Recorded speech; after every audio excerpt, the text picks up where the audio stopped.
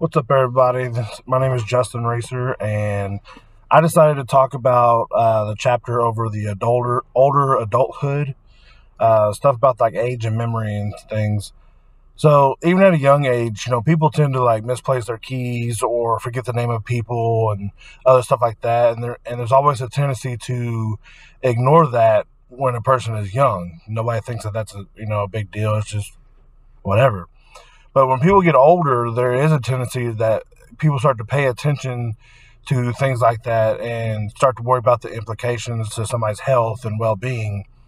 While age related memory loss is normal and to be expected, it's not the same as dementia. But they are interconnected because they both relate to the physiological changes brain undergoes that changes functionality and stuff like that. So, like with age, it becomes harder to remember details such that it takes longer to recall anything. But if one is patient enough and takes time, then recalling issues become a little easier. Um, Memory loss that comes with age related. Like many other organs and tissues, the brain is typically capable of producing new cells, which means that aging is not necessarily the cause of all the significant memory loss. However, as in the case like with muscles, if the brain is not used, then it's possible to lose the cognitive ability over time. The habits, lifestyle, and daily activities in which a person engages have an impact on health of the brain.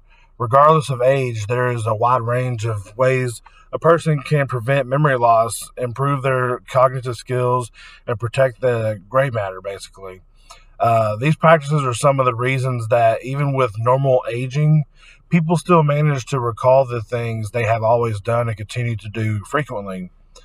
With normal aging, it is also impossible to lose the knowledge and wisdom one has gained from all the life experience.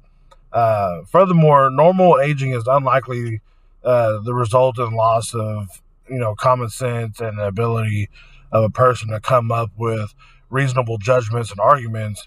While short-term memory lapses are normal in the aging process, it's important for a professional to be involved in order to conduct a valid diagnosis.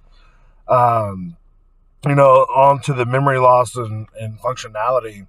The main difference between dementia and age related memory loss is that age related memory loss is not disabling to the person, but the memory lapses related to aging will not cause a person to lose his or her ability to perform his or her daily activities. On the other hand, dementia is characterized by the decline of at least two intellectual abilities like abstract thinking, language, memory, and judgment.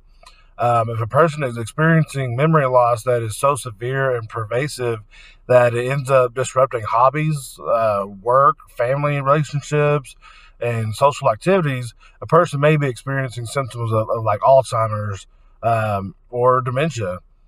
So in conclusion with this, although all people tend to face memory challenges in the form of minor lapses, the issue becomes of concern as a person grows older.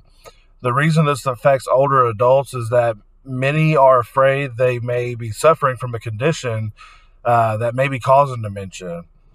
Dementia tends to be highly limiting because a person is not only forgetting what he or she already knows, but also starts losing the ability to learn something.